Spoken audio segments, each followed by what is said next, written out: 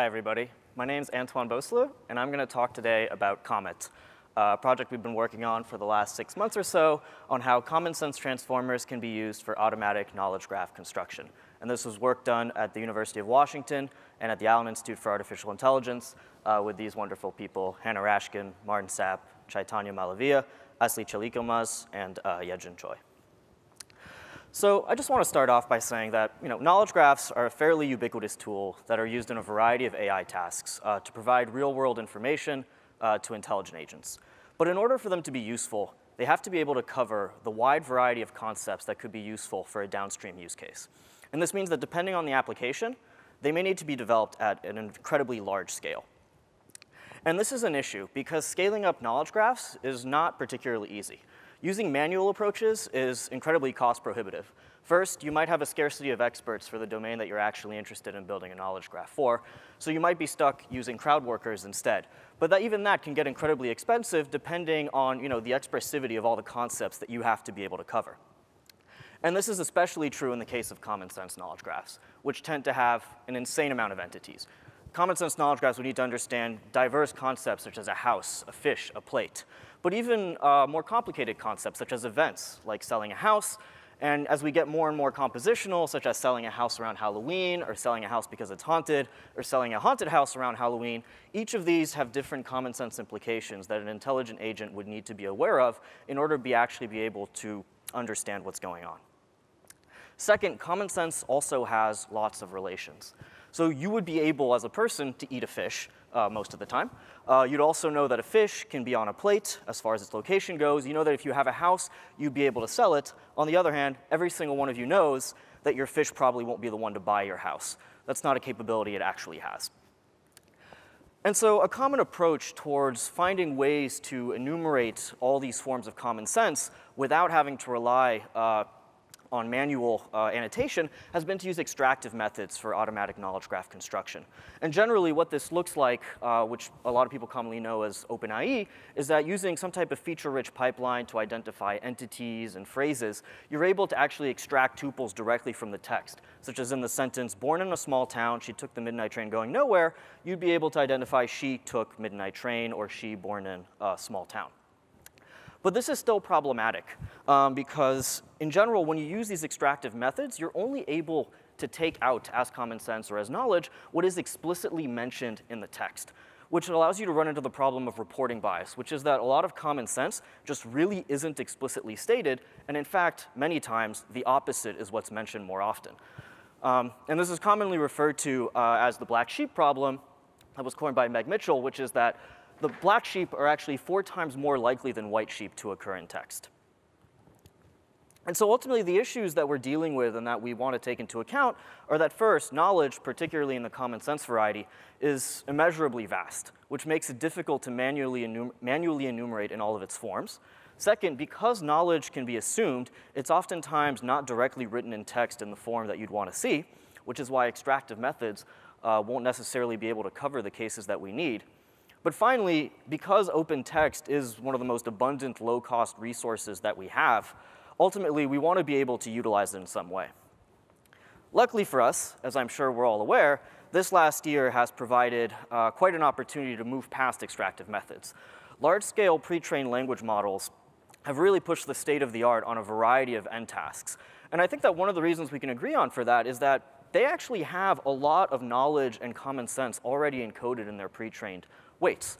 Over the course of reading billions, if not tens of billions of tokens, they actually learn a lot of information related to the entities that they're reading about. And an interesting property of this knowledge is that it gets encoded latently. So unlike extractive methods that can really only identify direct co-occurrences occurring in the same sentence or perhaps even across sentences, the language model can learn relationships by aggregating information across multiple facts that have been encoded in its weights. What they don't have yet, though, is an understanding of the explicit structure and set of relations of a knowledge graph that a user might be trying to build. But if we can provide a pre-trained language model with a seed set of examples to learn a representation of the knowledge graph relations, then that language model can actually be adapted to producing tuples for that knowledge graph in the correct format, which could allow a full knowledge graph to be constructed from the language model that's far larger than the seed set of tuples that we start out with. And that's exactly what our COMET framework is. It's a method for combining pre-trained language models of whatever favorite variety you like, Elmo, BERT, Roberta these days, along with a seed set of knowledge graph tuples that you can annotate by hand or get from crowd workers, and then really just blowing up that space of tuples that you can produce using this language model. And most importantly, because this language model has a latent understanding of a far larger number of concepts due to being pre-trained on billions of tokens of text, it's going to be able to generalize to produce knowledge for a set of entities that's far larger than the ones in the seed of knowledge that it's fine-tuned on. And so ultimately, our goals in this work were to, one, find a way to be able to leverage the knowledge that's embedded in large-scale language models, and then to use a seed knowledge graph to transfer these pre-trained representations to a desired KG structure that we're looking for, ultimately in the hopes of being able to produce novel, high-quality, and useful tuples. And we have a lot of results in the paper and at the poster that I'll be presenting this afternoon, which I hope you check out. But to continue, I really want to just focus on 3 questions that we answered, I think fairly accurately. We ran this experiment on 2 English language knowledge graphs, ConceptNet and Atomic. And the first question we were able to answer is, what is roughly the quality of the knowledge that's able to be produced with the current approaches that we have? And so looking at Atomic, the results already seem quite promising. 78% of the tuple endings that we were able to produce for the test set of Atomic were rated as being correct by human evaluators, which actually approaches the 86% that humans rated the actual test set of Atomic as being correct in these cases. And when we look at examples, we can kind of see that the knowledge being produced is actually pretty powerful. So given a seed event in Atomic, such as person X holds out person X's hand to person Y, and asking it the relation, okay, well, what is an attribute that we can say about person X, the model produces the generation helpful. It's important to note that it's actually never seen any of these seed events because there's absolutely no overlap between the training set and evaluation set events in Atomic. If we look at another one, such as person X explains Y's reasons, and ask it, what does person X need before they can do this, the model answers to no person Y. And if we go with person X takes person Y's heads off and asks for what is the effect on Y, the model produces the generation bleeds, which, while slightly literal interpretation of the event, would probably be correct. And if we go over to ConceptNet, we see the same result emerge. First of all, we're able to produce a lot of novel tuples that weren't originally in the training set. There's no such mutually exclusive set of events for both evaluation sets and ConceptNet, but 92% of the events that of the generated tuples that we produced turn out to be correct, which approaches the 95% correctness rating given by human evaluators on the actual evaluation set for the subset of ConceptNet we used. And once again, looking at examples, we see some pretty interesting cases. All these examples were randomly selected from novel tuples, and we get things such as happiness is a feeling, or that a bird bone has the property of being fragile, which, if you know anything about bird bones, would probably be the case. Even things as simple as playing a game has the prerequisite of having the game, and my personal favorite, that living has as a last sub-event dying, which, while pessimistic, is also true. So the second question we wanted to ask is, all right, well, is the pre-trained language model necessary? Could it just learn how to do this from knowledge graphs? I think we all kind of know the answer to this as being no, it wouldn't be able, but there's obviously numbers in the paper to look at. But as a clear example, when we ask COMET, our model, what a mango is, it says a fruit. We should all think that that's kind of obvious.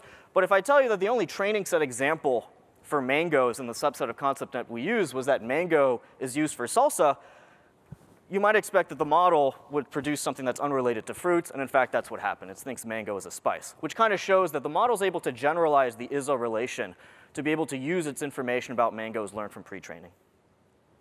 And finally, the last question is, does the knowledge model generalize to new concepts? And I want to show 2 fun examples along this line.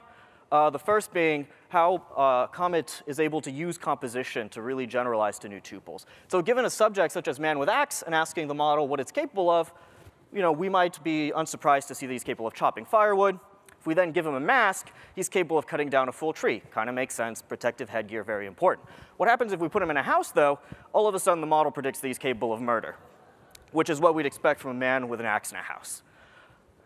And the second cool property of Comet that I kind of want to show off is that even though it might only be trained on a particular schema for the knowledge graph training examples it sees, it can actually generalize to a far wider range of cases.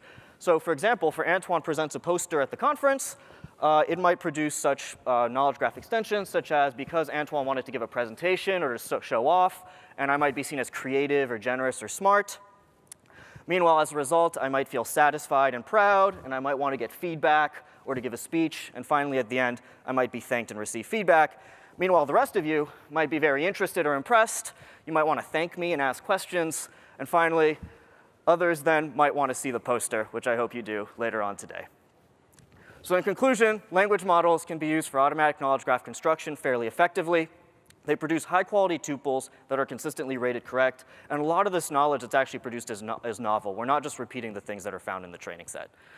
So I hope you'll go online, use our code to train your own Comet models using your own language models and your own knowledge graphs, and finally, definitely check out the demo. It's really fun to play with, and it'll show you some of what you can do with Comet in your own end tasks. Thank you very much.